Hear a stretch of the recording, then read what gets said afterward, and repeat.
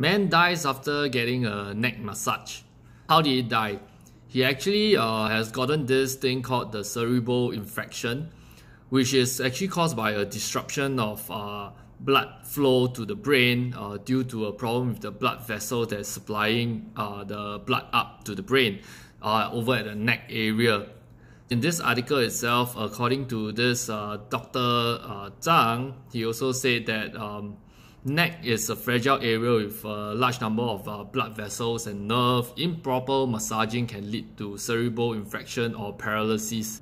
This is where a lot of people, they don't get it, and sometimes neck tension after working for long hours, and they just want to treat the problem at the source, or maybe when they go to a masseuse, the masseuse tell them no pain no gain, we need to release the area, and they go very hard on the neck area.